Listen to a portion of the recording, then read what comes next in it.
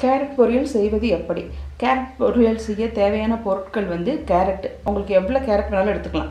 1, 2, 1/4 kilo, 100, 200, அரை kilo, 3/4 kilo, 1 kilo, எவ்வளோ வேணாலும். ஃபங்க்ஷனுக்குன்னா 10 கிலோ கூட எடுப்பாங்க. நீங்கள் கேரட் பொரியல் செய்ய தேவையான பொருட்கள் கேரட்டு அரை கிலோ, பச்சை மிளகாய், கருவேப்பிலை, வெங்காயம். இதை ஃபஸ்ட்டு நீங்கள் வெங்காயத்தை தோல் உரித்து வெட்டி வச்சுக்கணும். கருவேப்பிலையை பிச்சு வச்சுக்கணும். பச்சை மிளகாயை காம்பு கிள்ளி வச்சுக்கணும். கேரட்டை தோல் சீவி கிராக்கர் வச்சு சீவி வச்சுக்கணும். கேரட் பொரியல் செய்ய நம்ம கேரட் சீவி வச்சிட்டோம், தோல் எடுத்து வச்சிட்டோம், பச்சை மிளகாய் காம்பு கிள்ளி வச்சிட்டோம், வெங்காயம் உரித்து வச்சிட்டோம், கருவேப்பிலை வச்சுருக்கோம். இப்போ இதை இந்த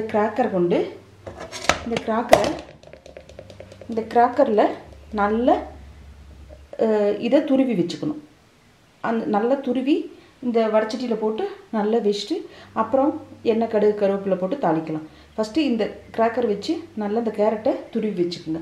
அப்படி கிராக்கரில் வேண்டாம் அப்படின்னு சொன்னால் வெட்டி வச்சுக்கலாம். நைஃப் வச்சு சின்ன சின்னதாக, பெருசு பெருசாக உங்களுக்கு என்ன வடிவம் வேணுமோ வெட்டிக்கலாம்.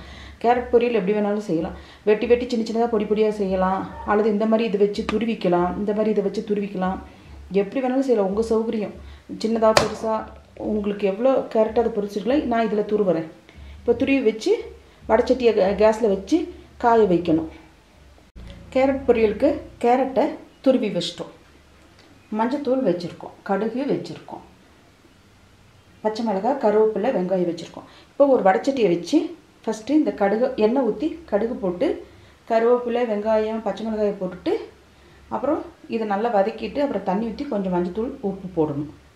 இப்போ இதை நல்லா துருவி வச்சுருக்கோம். பார்த்தீங்களா? கேஸில் வடச்சட்டி வச்சுருக்கோம். இப்போ இதில் எண்ணெய் ஊற்றி கடுகு போட்டு, எண்ணெய் காஞ்ச பின்னாடி கடுகு போட்டு கருவேப்பிலை, பச்சை மிளகாய், வெங்காயம் எல்லாம் போட்டு அதுக்கப்புறம் கேரட் போடலாம். இப்போ எண்ணெய் ஊற்றி எண்ணெய் காயுது. பக்கத்துலேயே கேரட் துருவலும், வெங்காயம், பச்சை மிளகாய், கருவேப்பிலை இருக்குது, கேரட் துருவல் இருக்குது. இப்போ இந்த வடச்சட்டியில் கடுகு போடலாம். கடுகு பொரியுது. பொரிஞ்ச பின்னாடி ஒவ்வொன்றா போட்டுடலாம்.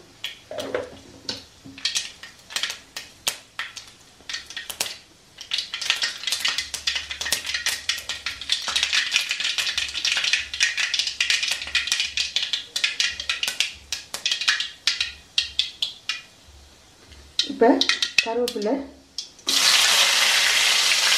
வெங்காயம், பச்சை மிளகாயை அப்படியே போட்டு நல்லா வதக்கிட்டு அப்புறம் கேரட் துருவலை போடலாம். இதை நல்லா வதக்கிட்டு இந்த கேரட் துருவலை போடுங்க.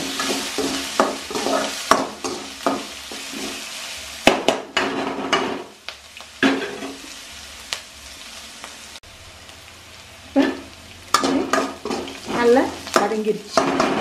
இனி இந்த கேரட் துருவலை இதுக்குள்ளே போடணும். போட்டு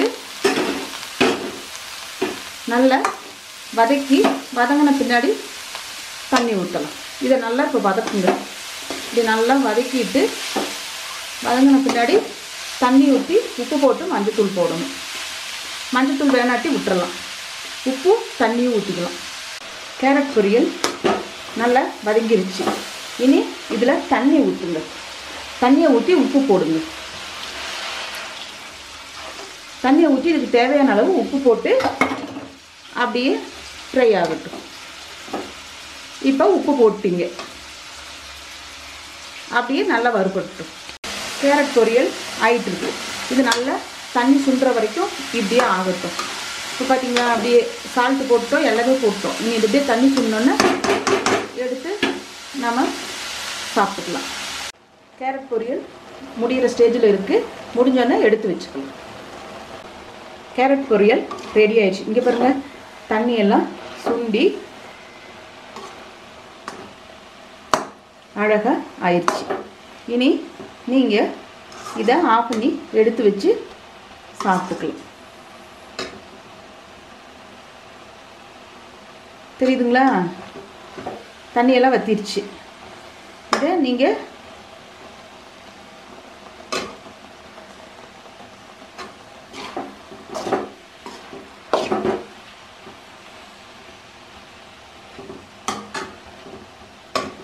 கேரட் பொரியல் ரெடி ஆயிடுச்சு.